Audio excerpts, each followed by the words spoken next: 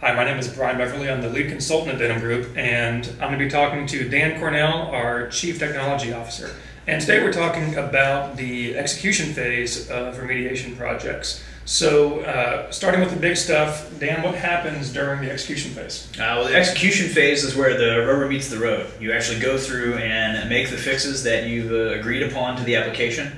You need to test to make sure from a security standpoint that they are fixed. And you also need to make sure that the application you haven't introduced any quality assurance issues into the application.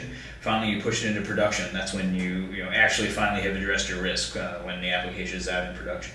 All right, that sounds pretty simple. I don't know if I'd say it's simple, but it should be straightforward. The point of having a structured remediation process is that there aren't a lot of unknowns at this point. During the inception, you brought everybody together with a common understanding. During the planning, you've laid out exactly what you're going to do and how you do it. And so the execution phase should just be doing the things that you said you were going to do. And there's still potential pitfalls, but hopefully at this point it's fairly mechanical to get the fixes made, to get the confirmation completed, and get things pushed out into production. So what can help make this easier? Well, the two big pitfalls during the execution phase are getting your development environment set up and running, and as well as doing the, from a quality assurance standpoint, reconfirming that the application is fit to go out into production. In order to make the environment set up, having an environment set up already, or if you can use an existing development environment is great.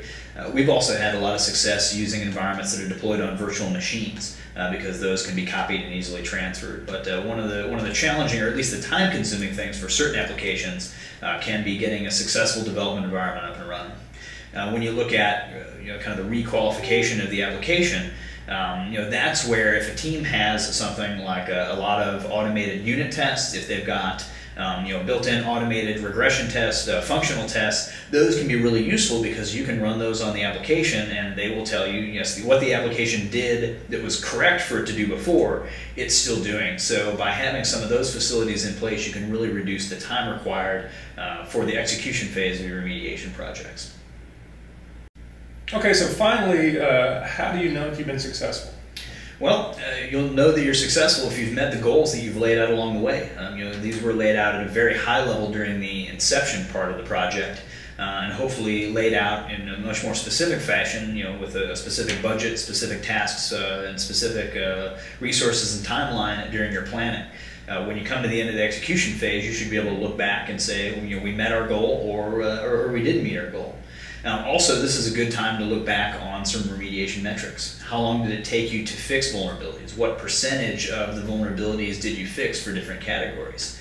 So that you can look back and understand, so that you can better quantify the impact that these vulnerabilities have, what sort of effort was required to go in and correct them, and those can hopefully help you justify pulling security earlier in the software development lifecycle. All right, thank you very much. So finally, how can we contact you? How can we get in touch with you on the internet? You can email me, dan@denimgroup.com, and you can follow me on Twitter @DanielCornell.